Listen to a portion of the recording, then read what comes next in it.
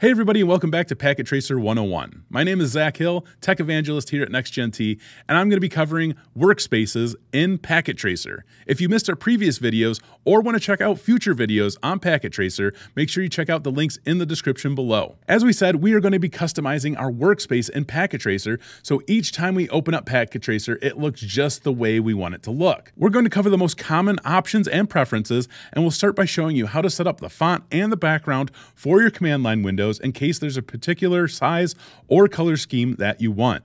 Next, we're going to look at the Hide tab, and we'll see how we can choose to hide certain items and device tabs from view. Lastly, we'll take a look at the Interface tab. We'll see all the options available for creating a default network view, including automatically generating device and link labels, allowing you to hover over a link to see the endpoints, and setting the CLI tab as the default view when you access a device.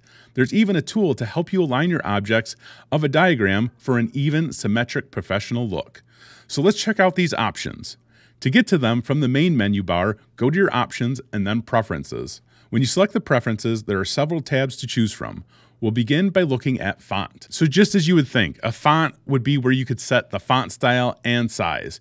You could set it for your command line windows, both for your iOS and your Windows-based devices. So the box right there is targeted specifically for the command line windows under the dialog CLI. You can also change the font, background, and colors for your command line both in Windows and iOS devices, and there is a large palette of colors to choose from. And then lastly, at the top, they've got a sliding bar that allows you to adjust the font. But you need to use this with caution because it does adjust the font for the entire application. It doesn't do it just for the command line window. So when you slide that bar up, it will increase the font size for everything that you see, including the menu bar in the window and everything in the application that has a font. So there's one thing about the font window that makes it unique in that it is the only one that has an apply button. All of the other windows and things that you use simply have a checkbox, and you just close the window and you're done, except for the font window. You do have to click the apply button to accept those changes. So let's take a look at this in Packet Tracer. We can go up here to the Options and Preferences and then Font. Now, if you see here, I've got my CLI set to 16. I like the font to be large enough for folks to be able to see when I'm creating videos just like this, but that may be too large for you. The larger you make the font, then the bigger you need to make your CLI window in order to fit a command in without it wrapping to the next line. So if you're like me and you hate when you're typing in a command and the window isn't big enough and it starts wrapping to the next line, you can change your font size to make it smaller. So if we look in here right now, I've got it set to 16, and that's pretty viewable. That's not too bad.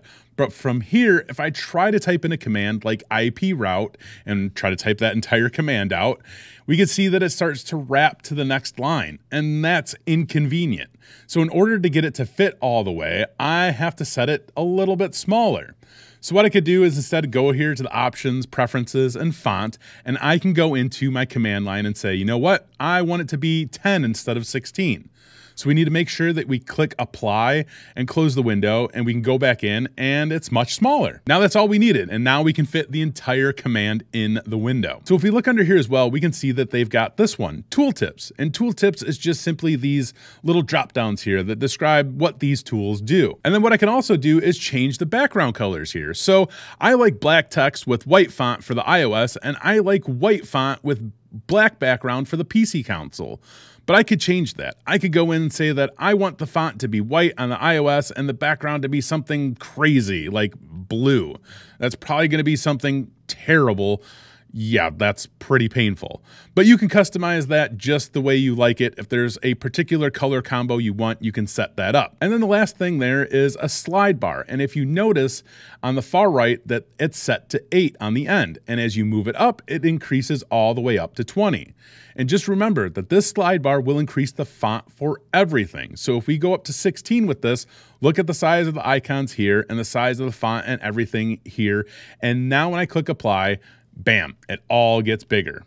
So I think you could see that if you got much bigger and your network diagram was crowded and you have devices that were close together, when the labels get this big, they can start stepping on each other and start covering up each other. So I recommend that when you use this slider tab, be conservative.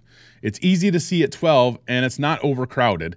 And just be careful because this top one does affect the entire app, not just your command line windows. All right, our next option on this list is the hide tab.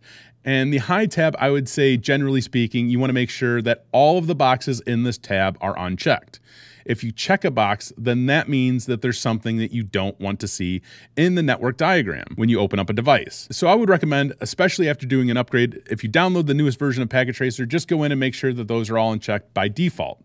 You have no idea what the default settings could be, so just a good idea to uncheck them. So if you look at these options in Packet Tracer, options, preferences, hide, this is really what you should see with them all unchecked. You're going to see everything by default, meaning when you open up and you look around, you're going to see the physical tab, the config tab, the CLI tab, and the attributes tab. But if you go in here under the hide tab and you say, I don't want to see the physical tab or the config tab or the attributes tab, and you notice that there's no save button.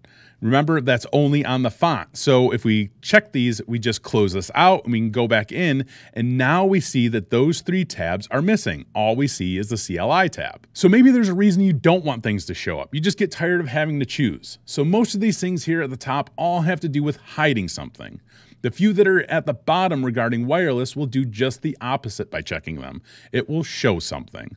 So this will show a wireless grid when you're using wireless and you've got an access point on that's sending a signal. You can fill that grid with a pattern, and you can even have a little spinning box so you know that when you connect a wireless device, you'll see them send out a little waved icon that connects to the access point. You can hide that if you want so that doesn't show up. So as a general rule, just go in and make sure these are all unchecked to begin with so nothing strange occurs. The next tab we'll look at is the interface tab. And the interface tab has all kinds of cool things that all focus on not just the font color and that kind of thing, but it focuses on your network diagram itself, how it looks. So you can do things like hide and show different labels that are part of the network. You could show the link lights or not show the link lights at the end of the links between devices. So you can have it so that when you hover over a link, the endpoints and the interfaces will show up, so you know what interfaces each end is attached to. You can set the CLI tab as default. If you check that box, then every time you open up an iOS device, it won't open up to the physical tab. Instead, it'll go right to the CLI. There's even an object alignment tool. So you check that box, and when you're moving your objects around in your diagram, and as you're setting things up, a little dotted line appears, and that lets you know when certain things are parallel. There's some other things that show animation and play sound, things that you're probably not going to be working with here unless you begin experimenting with Packet Tracer on your own. Things that play telephone sounds so that when you start getting into IP phones on the network and someone calls, it actually goes ring, ring. So there's a lot of things here that you can mess with. Just opening up Packet Tracer, drag a few things up, connect them and start seeing what happens with the different boxes and explore for yourself. So let's do that now in Packet Tracer. We go to the Interfaces tab, we see device name labels, and that's on by default. And that will be on by default. You can imagine if it wasn't, that would make your network diagram a little bit difficult to understand. Another thing you can show is the device model labels. I don't typically use this one, but you can, and it will show the actual model number of the devices. But I usually have that off by default. There's another one that I have off by default that some folks find handy, and that is always show port labels. So you click on that, and the ends of the links will always show up on the diagram. And you would think, why wouldn't you want that? The only reason I don't like to use that is because if you see in the bottom left here, they put these labels in default positions, and for the most part, I'm like, yeah, that's exactly where I would have them all, except this, gig 02, I would not be covering a device name label, and there's no way of moving this when it's set here automatically. So for that reason, I create custom labels for all my ports, and then I could slide them exactly where I want them to go. Then there's show link lights. This is on by default, and this is very handy. When that goes off, are those links up or not? Which port is blocked from spanning tree? You don't know, but it turned the link lights on, and then there you go. This is usually checked by default, show port labels when you hover over. So I can hover over this and boom, each link shows up and they stay there for, I think it's 60 seconds or 2 minutes. They stay there for a little bit and then eventually they do disappear again. Another handy thing I like to do is use the CLI as the default tab. So that way when you open up a device, it goes right to the CLI tab. Whereas we'll see without it on, the default is the physical tab, and usually don't use the physical tab. Usually when you're accessing devices, you're going into the command line to do something. So probably a good idea to go ahead and use the CLI as the default tab. And then this one here, this Align Logical Workspace Objects. This can come in handy when you've got a bunch of things set up and you want to make sure that they're set up just right. You get these markers that show you that the tops of the devices are in line, that the labels are in line. So it helps you line things up. So that comes in handy when you're creating a diagram. It's not just that this all has the elements that it needs, but it should be pleasing to the eye and should be something that's easy to look at and easy to understand. So taking some time to really lay things out and make them symmetric and provide good labeling is definitely a plus. So you just want to set up these preferences under interfaces however you like. You know, some people like to know the model number of the devices, for instance. You know, this is for you to kind of customize the way you like it. So these are some of the most common preference options that we can set with our workspace. So every time we open up Packet Tracer, we can expect that same look and feel. So another thing that Packet Tracer will allow you to do with some advanced configuration with enough time and practicing with it, you can go in and build enterprise networks with all the stuff that we've worked at. VLANs, trunks, access ports, spanning tree, you know, GHCP, NAT, and take it at that. Well, take it a level further, you know. We can add IP phones, 802.1x, authentication for hosts.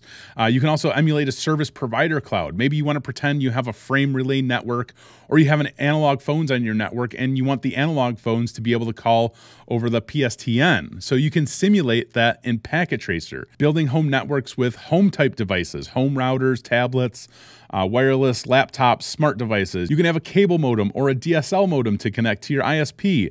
There's a plethora of Internet of Things devices that you can use, and an Internet of Things server that is based in the cloud that you can access with one of your smart devices from home and turn on and off from the porch light, or on and off the sprinklers, or open the garage door, whatever you want. Really advanced stuff if you want to look into this, and this is definitely not part of the course, but you can really customize these things, and you can upload images that will be landing page for your web server, or images that will show up if you have a television in your network. So there's a lot of things that you can do with it. The Packet Tracer is perfect for what we're using it for, but if you wanted to take it a step further and get out there and start practicing with different technologies like Internet of Things, you have the capability. So that wraps it up for setting up your workspaces and customizing your view in Packet Tracer. If you want to check out more videos on Packet Tracer 101, be sure to check out the links in the description below. And when you're ready to take your career to the next level, follow me over to nextgent.com, where we can take you from zero to engineer. And we take these Packet Tracer labs to the next level. Follow me over to nextgent.com, and I can't wait to see you there.